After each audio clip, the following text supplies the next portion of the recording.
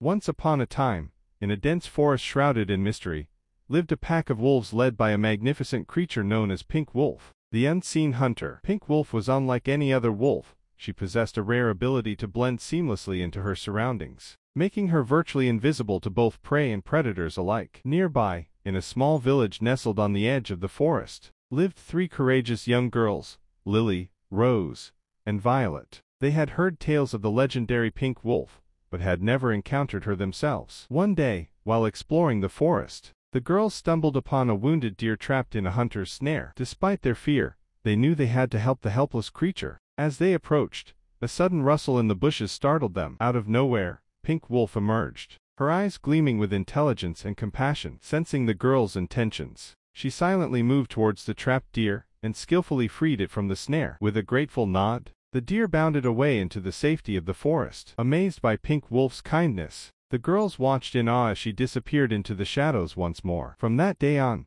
they became allies, working together to protect the forest and its inhabitants from harm. Their bond grew stronger with each passing day, and soon, the legend of Pink Wolf, the unseen hunter, and the brave girls spread far and wide, inspiring others to cherish and preserve the natural world around them. And though Pink Wolf remained unseen by most, her presence was felt by all who called the forest home.